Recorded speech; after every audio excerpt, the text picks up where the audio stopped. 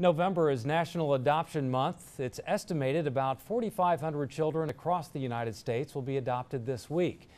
For many children, it's a second chance to have a family. Tonight, TV6's Jennifer Perez talks to a Scandia couple that has adopted 4 children.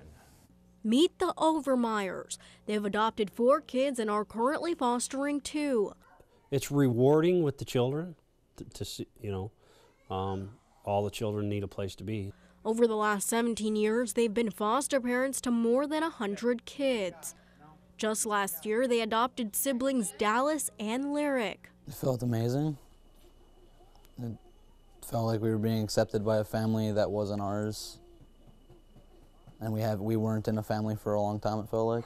For the Overmeyers, it's about giving kids a place to call home, parents they can depend on, and teaching them about life. Even if they're here just for a little bit of time, we can show them that life doesn't have to be the way it is in their own home. In Marquette County, 34 kids have been adopted this year, but there's still 14 waiting for a forever home. Many people end up adopting children that are placed in their home because they're foster parents. It's a good way to certainly give back to the community and certainly help out a child, maybe not full-time, but we need foster parents. For many of the kids who've been able to call the Overmeyers family, it's changed their lives.